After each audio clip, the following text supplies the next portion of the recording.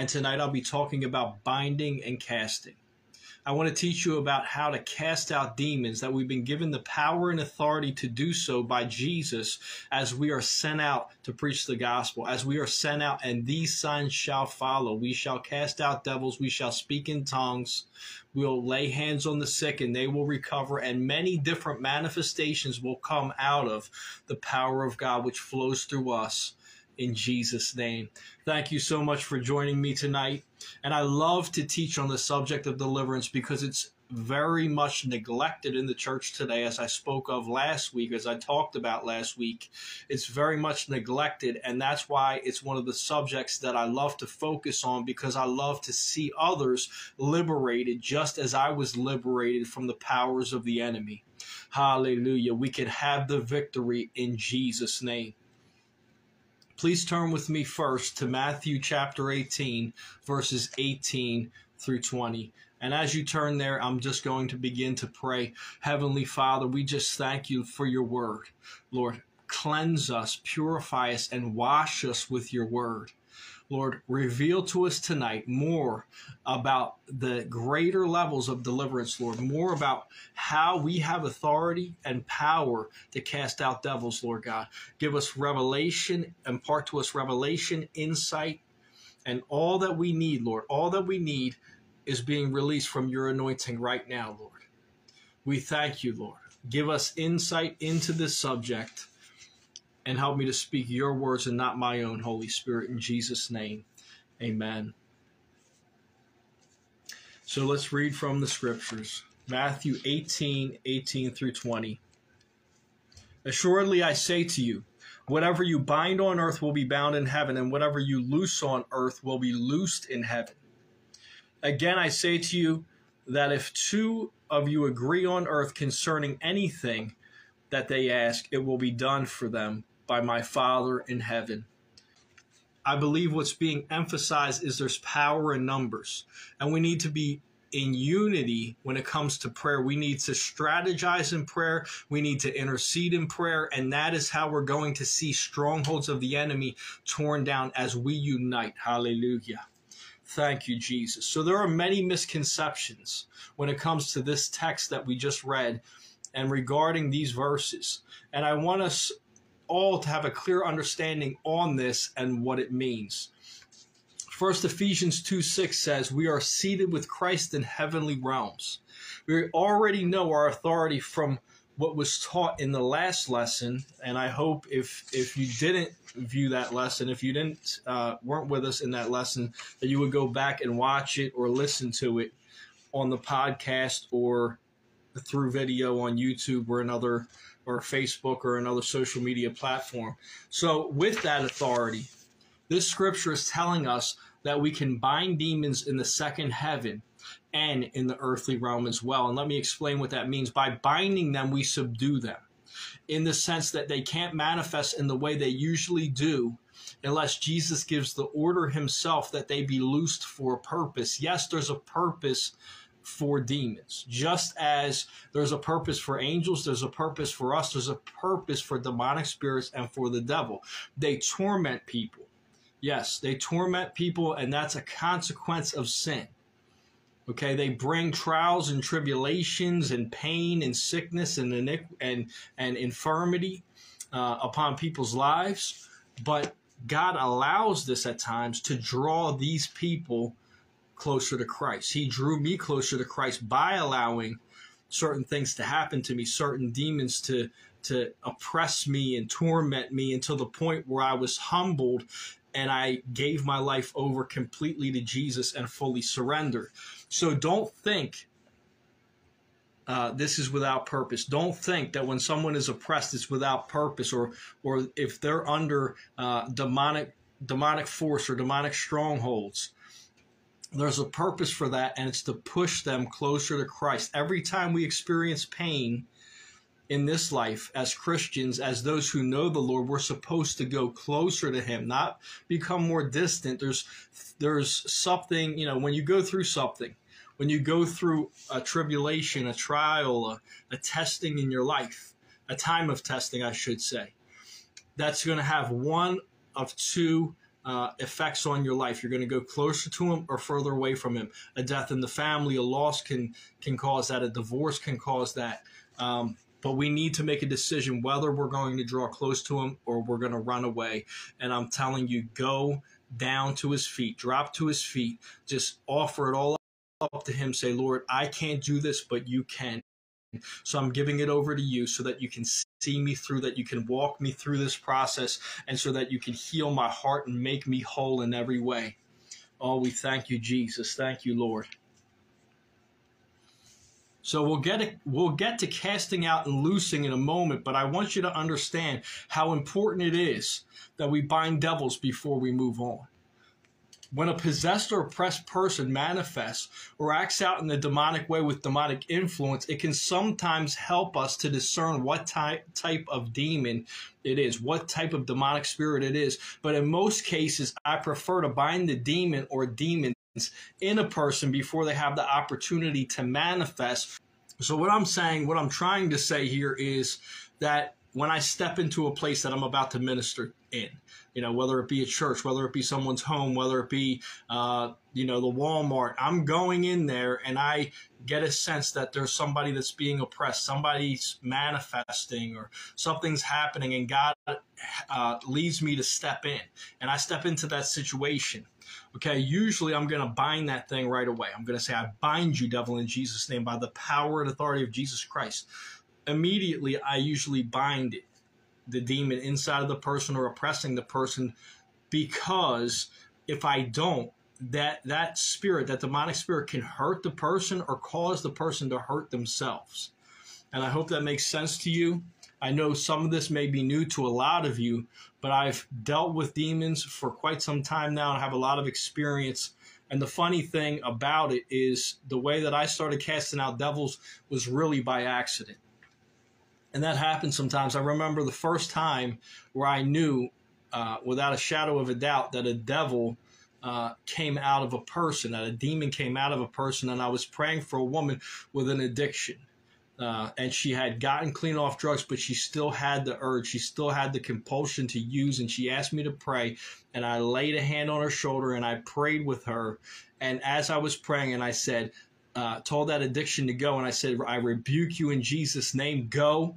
Anything that's behind this addiction, go. And after I got done praying, she said, you would never believe what just happened to me. You're going to think I'm nuts. I said, no, I don't think you're crazy. Just tell me what happened. I've seen a lot of things that I can't explain. And she says, well, I just saw this black thing come out of me and just take off, just run, just shoot right through the wall.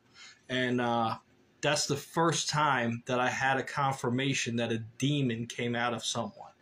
But like I said, it kind of happened by mistake, even though God doesn't make mistakes. But what I'm saying is sometimes you're just going to be ministering. Sometimes you're just going to be going through what God's leading you to do, and devils are going to come out. So before moving on, I want to say there's no formula to this whatsoever. There's no formula to this, but I'm going to break it down so you can be protected when you're doing deliverance, and so that you don't fall into some of the traps of the enemy that he sets along the way as you're ministering.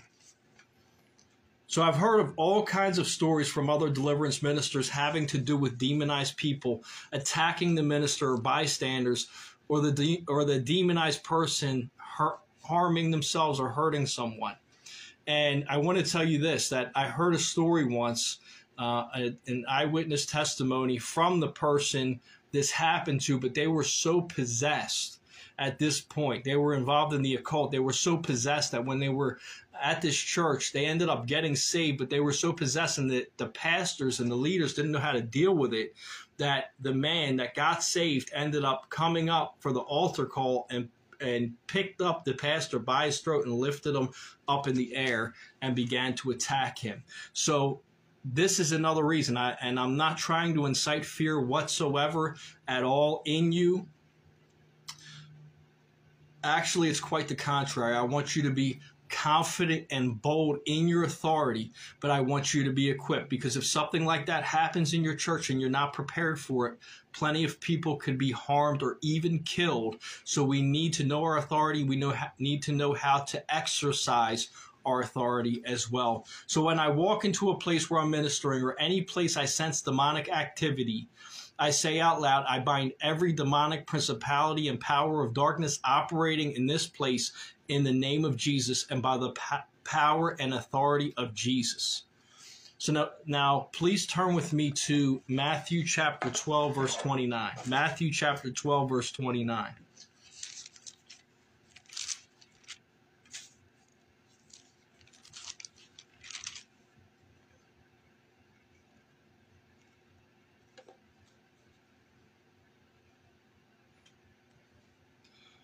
And it says this, or how can one enter a strong man's house and plunder his goods unless he first binds the strong man? So Jesus is attempting to reason with the Pharisees here, who are accusing him of casting out demons by Beelzebub. This is in context if you go through and read the entire thing. Who, if you don't know, is a high-ranking demon or principality. Beelzebub is. What Jesus says here in so many words is that if he's a principality, then there's no way that he could cancel his own assignments.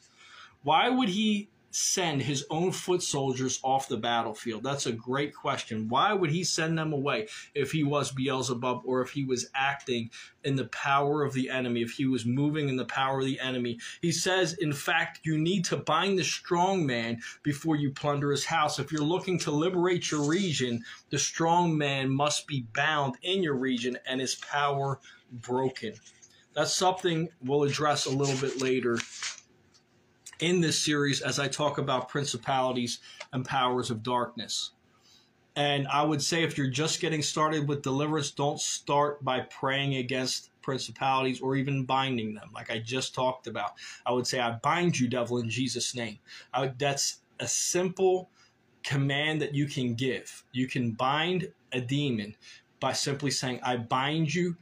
I bind every demonic force in this house, in this area, in this region, in this church, by the power and authority of Jesus Christ. I would start out there. The devil and his demons aren't stupid except when they become blinded by their own pride and their lust for what they can't have, like salvation. They can't have salvation. Salvation has only been offered to human beings. Demons and the devil know exactly where they're going to go, and that's why they hate to hear about it. They hate to hear about the blood. They hate to hear about salvation because they cannot attain it. They cannot have it. So most of the time, they have a tried and tested strategy. Why do I say tried and tested? Because they've been trying it and testing it from the beginning of mankind. From the time of Adam and Eve, Satan has been deceiving people. Don't be one of them. Don't be one that the enemy deceives, but receive truth and believe the truth of the gospel. So Jesus makes it clear that casting out demons is something that can only be done with kingdom authority. The only reason they accused him to begin with was because of their jealousy, because they couldn't do what he was doing. They couldn't perform the miracles he was performing. They couldn't rebuke and cast out devils like the way he was doing it. Now let's move on to loosing. Again, remember that we're seated in heavenly places with Christ. The kingdom dwells within us because Jesus dwells within us. Hallelujah. Oh, we thank you, Jesus. So we have the power to loose supernatural peace and virtue here on earth, among other things. We have the power to loose the virtue of God. We have access to the power of God in such a way that we can ask Jesus to loose the host of heaven, and they will come to defend us. They will come to minister to us and to strengthen us. We partner with God's Spirit daily, but don't forget that we're also partnering with angels as we minister and live out our lives. Whatever we loose or bind here on earth will directly influence the second heaven, where angels and devils are engaged in warfare. Pray, preach, and prophesy. Bind devils and loose the powers of the kingdom, that strongholds may be broken and territories may be filled with the glory of God. Now, when it comes to casting a devil out, you must speak with authority, actually believing that the evil spirit will flee. You can't just say, oh, well, get out of here. No, I rebuke you in Jesus' name. You got to say it with some authority. And it's not about speaking in the flesh. It's not about yelling and screaming. If there's no anointing on it, if there's no Holy Spirit in it, it's not going to work. If there's no faith in it, it's not going to work. You need to speak with boldness and authority, knowing who you are in Christ. You can say something like, Jesus rebukes you, or I command you to flee by the power and authority of my Lord Jesus Christ. Again, let me reiterate that. So there may be a time when these kinds of commands aren't working. And that's most likely because the unclean spirit has a right to be on that person or in that person because of a curse or a generational curse. There's different kinds of curses. So there are also things that can come into play like witchcraft and the occult as well. It's important to ask the Holy Spirit to lead you in discerning what kind of curse or legal right is active in this person's life as you're ministering, as you're praying, as you're discerning the atmosphere, the climate, and all those kinds of things. So after discerning the issue, we should have them renounce anything that may have led them into that state. Some of the things they might renounce depending on what they identify with are witchcraft, the occult, idolatry, sexual perversion, lying, alcoholism, demon or demonic oaths, or covenants, or any other sinful act that could have opened the door to this kind of oppression or possession, this kind of demonization. With someone who's been delivered multiple times from the same spirit, I usually say something like this: I rebuke you in Jesus' name, devils, flee and do not return to this person. They're covered by the precious blood of Jesus. So on my next deliverance training, I'm going to be speaking more about breaking curses. I'm going to go more into detail on that. I'm going to talk about legal rights, when the enemy has a legal right to your life or to your bloodline. I'm going to talk about breaking curses and generational curses, and that's something that we all need to know. And for example, when someone's an alcoholic and their father was an alcoholic and their grandfather was an alcoholic and their great-great-grandfather was an alcoholic, there's something more to that than just the flesh. There's something more to that than just a pull in your flesh or a temptation. There's usually a demon that's enforcing a curse that's active in that person's life when that continues on from generation to generation. And we're going to deal with those things. We're going to talk about those things in the next session. Now, let me just pray over you for those of you who need to get free right now. Hallelujah. Oh, yes, Jesus, we thank you. We thank you that you release supernatural joy, and I just loose supernatural joy over your lives right now in Jesus' name. I loose supernatural peace over your life in Jesus' name right now. Hallelujah. I bind and rebuke every demonic force, every demon listening right now in Jesus' name. You must flee and not return. To each and every person that's watching right now, that's listening to this right now. Kita ramba bashito rambase, sindo rambasheto rombo kotarabashi. As the Holy Spirit moves and fills your body, that fills your spirit, as His Spirit fills your spirit, as His Spirit moves into your household, as His Spirit moves into your car or apartment or wherever you are, make room for the Holy Spirit. Make room. I bind every Jezebel spirit, every Python spirit, every spirit of depression, every spirit of fear, every spirit of confusion. I bind you, devils. I bind every demonic force that's operating in these people's lives, in their families, in their households, in their businesses, in their ministry. And I say, go now in Jesus' name. Break off pain, go in Jesus' name. Hallelujah. Cancer, spirit of cancer, I break your power in Jesus' name by the power of the precious blood of Jesus. Hallelujah. Loose wholeness, Lord. Loose wholeness. Bring them into wholeness, mind, body, soul, and spirit right now in Jesus' name. I believe many have received deliverance through this message. Receive Jesus. Believe on Him. Believe that He is Lord.